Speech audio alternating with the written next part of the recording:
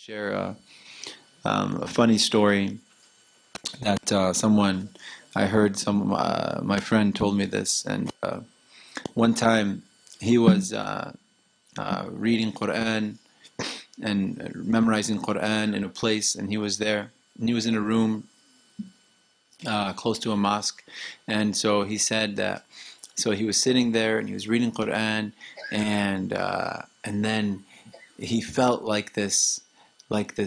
he was memorizing, and then he had like this tawfiq, and he like memorized quickly, and then he was so happy and excited that he felt like God gave him a gift, and he was feeling so close to God, and he was so excited, like, about God and being close to God and this. And so he said, Ya Allah, show me the angel. He was saying, show me the angels.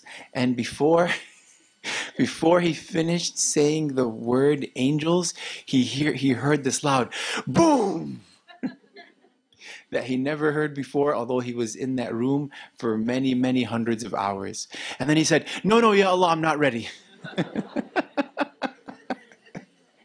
True story. True story. So the angels are real, but they're hidden for a reason. They're hidden, but we see them with the eyes of the heart. Alhamdulillah, we know they're real. When a child falls and their forehead's like a centimeter away from the corner of the table, you're like, who saved them? Like, who saved them? The angels are real, right? Right? And so we're not victims of scientism in this society. Alhamdulillah, the more science progresses, the closer it gets to the sunnah. The more science advances, the closer it gets to the sunnah. Right? That's just haqq, and there's countless examples. My favorite example, they're just so abundant, but I'll just share one with you. That one time, there was this medical journal article that came out on, and it found the result that if a sugary substance is wiped inside the mouth of a newborn baby, it prevents brain damage, especially for premature babies. And if the sugar is given in any other way, that benefit doesn't happen. And so what have Muslims been doing for 1500 years? What do? Tamar. They take a sweet date, and what do they do with it? They put it in the newborn baby's mouth. After the nurses leave the room, of course. Don't do it when the nurses are there.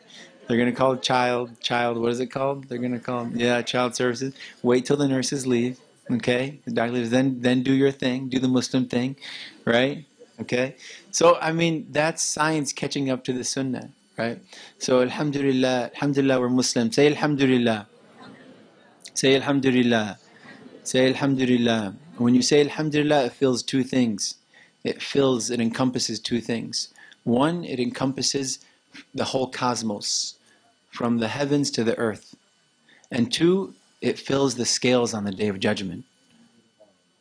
And it's really interesting. Do you know why it fills the cosmos from the heavens to the earth? It fills it all. You know why? Because you know how God says in the Quran, you can't count one blessing? وَإِن تَعُدُّوا نِعْمَةَ اللَّهِ لَا تُحْصُوهَا. You can't count one blessing. You know how God says that, right? You know why?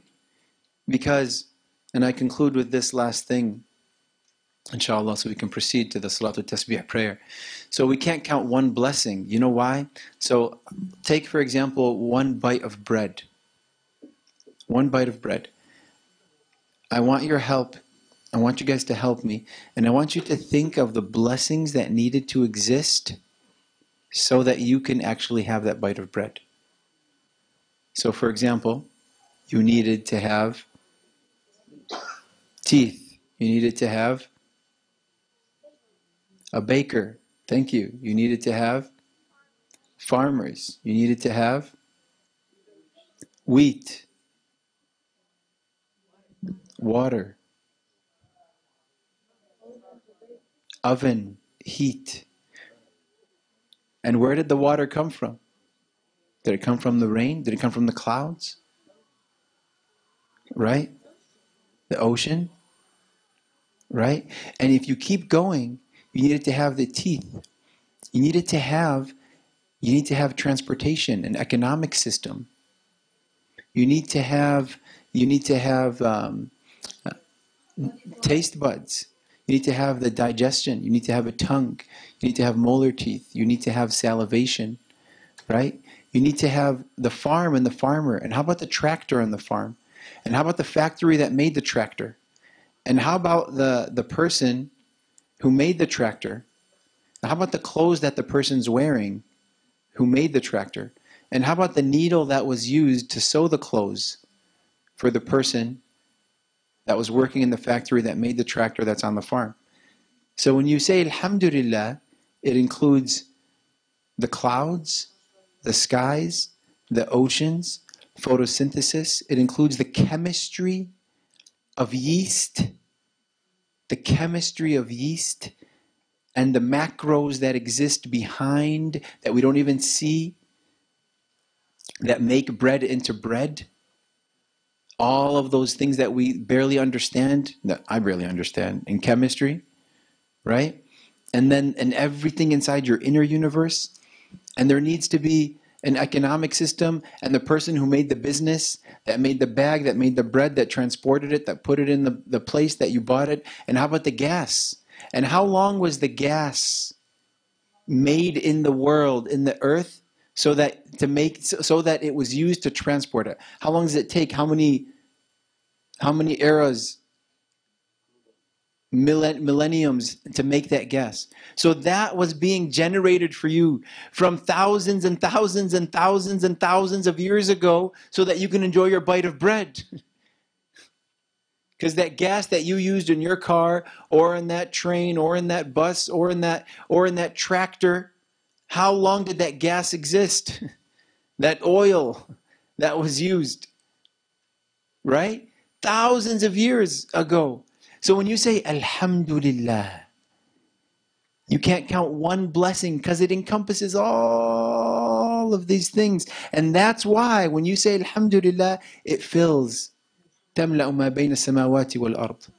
It fills from the heavens and the earth. And that's why one of my favorite hadith in the Shama'il is, whoever takes a bite of food and says Alhamdulillah, Allah is happy with you. It's that easy. Or whoever takes a sip and says Alhamdulillah, Allah is happy with you. It's that simple. Just don't give credit to yourself. I made this bread. I'm the best baker in the world. Let me Instagram it. Right? Give credit to God. Right? Alhamdulillah. Alhamdulillah. May Allah accept, inshallah. May Allah accept, may Allah accept, may Allah accept. Alhamdulillah. This gathering is so magnificent, so gorgeous, so beautiful.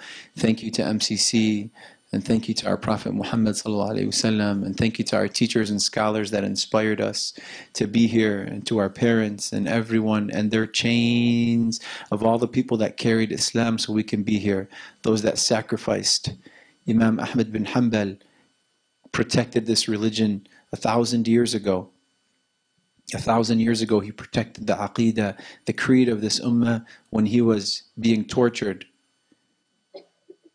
And if he said one word, all the scholars would have followed him. But then when he came out from that torture, they asked him a question.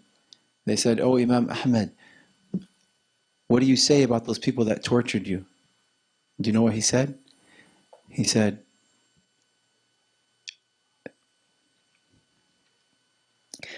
they said, "What do you think about those people that tortured you, O Imam Ahmad?"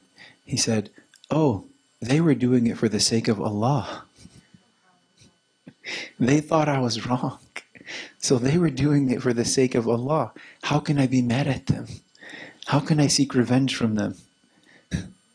They say the sign of a wali, the sign of a saint, of a friend of God, is they have Husn-i Zann bi-ibadillah. Husn-i Zann bi-ibadillah. They have good assumptions, good opinions of other people. Right? So even these people that tortured him, he said, they were doing it for the sake of God. And we can't get along with our wife or husband for one night. For one day. Why'd you say that? I'm sorry. I'm sorry. Why'd you say that? What did you mean by that? Husn-i Zann, Husn-i Zann. And these are our scholars. These are our scholars for thousands of years. And they exist today, the inheritors of the Prophet. May Allah protect them.